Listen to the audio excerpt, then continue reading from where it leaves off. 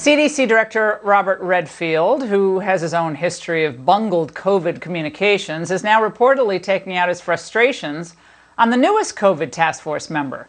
In a phone call overheard by NBC News, Dr. Redfield allegedly lashed out at Dr. Scott Atlas, saying everything he says is false. According to NBC, Redfield suggested that Atlas was giving Trump, quote, misleading data about a range of issues, including the efficacy of masks, COVID's effect on young people, and herd immunity. Late tonight, Dr. Fauci decided to join in on the Atlas bashing. The CDC director is concerned that Dr. Scott Atlas is sharing misleading information with President Trump. Are you also concerned about that happening?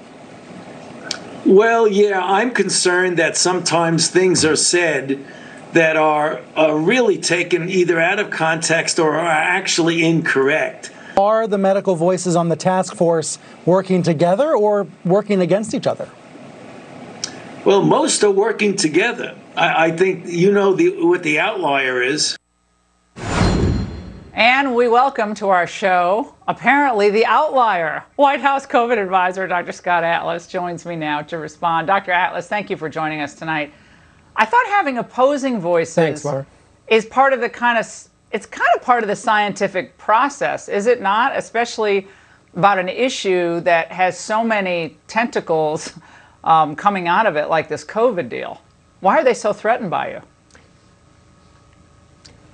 Well, thanks, Laura, for having me. I think that this is all, if what that says was really said, it's all about delegitimizing the president and feeding into some kind of a false narrative that the president doesn't listen to the science or the scientists.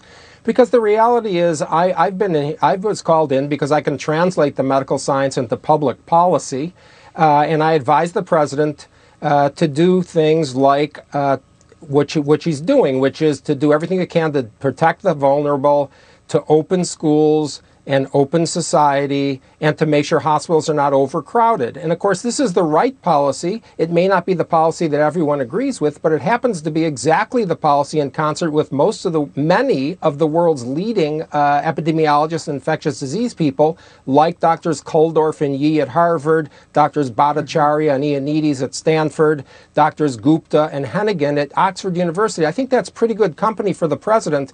He clearly listens to a lot of people. He understands in a very common sense way what the science shows and what should be done to save the American lives. And that's why I'm here. I'm not here to make friends. There's certain experts that say what I just said, which is vulnerable people protection and save lives by also opening up society safely. And there are other experts that say things like, no, you shouldn't wear masks, to yes, you should wear masks, to hey, a mask is better than a vaccine.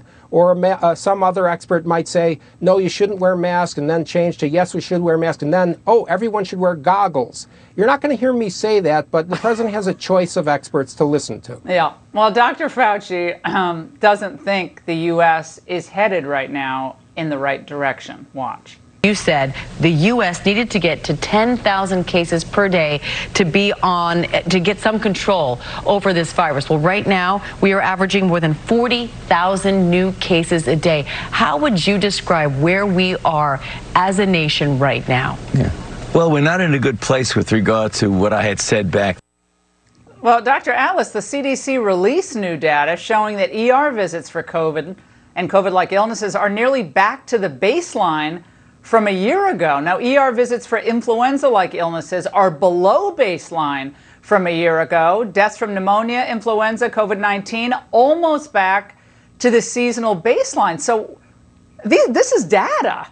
That's the CDC's own data. That's right. Where is the disconnect? I mean, I'm not a scientist. I'm not trying to be. But I can read a graph pretty well. So what are the people missing? Well, there's more data that corroborates what you said, which is that hospitalizations are down to basically nearly the lowest level since March for COVID. Deaths per week are down something like 50% from its peak in July, and very, very low down toward what it was in March, before the peak in March, April. And just like you said, the sick people coming to the emergency room are down to something like 1.6% of all ER visits. So yes, there's a lot of things going right. And I think, yes, we will see more cases, especially if you test on college campuses. We just put in another 50,000 cases, which are really, the people at that age do not have a significant problem typically with this.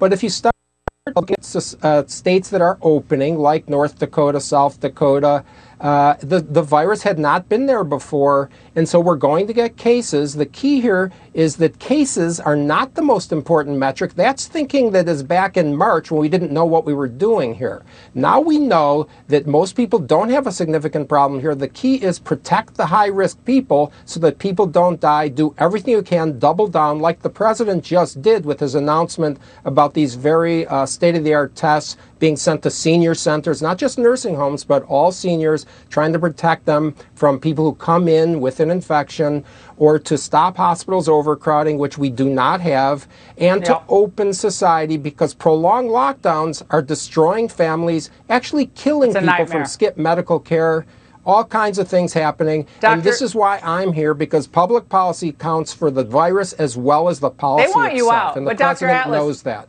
Dr. Atlas, they want you out. It's obvious. You're the skunk at the picnic, okay? They want you gone. They had their little thing going. I've never been called that before, Laura. Sorry, but it's a Stanford thing. You wouldn't understand.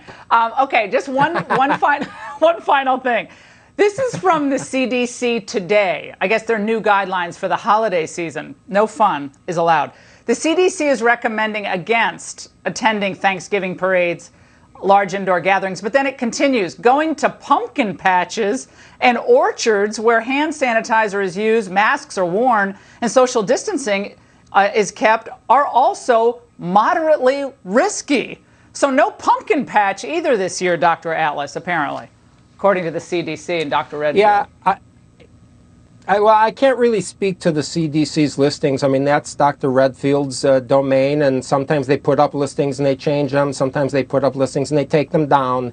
And so I'm not sure how long this listing will be up there, but I think it is appropriate to use social mitigation, hand washing. We have to do everything we can to protect the vulnerable, particularly when there's a lot of cases. So we should take it seriously. And, you know, it's very dangerous for people in the high-risk category, but I'm not sure if pumpkin patches themselves are considered high risk. Dr. Atlas, it's so great to see you tonight. Thank you so much. Okay. And coming up, by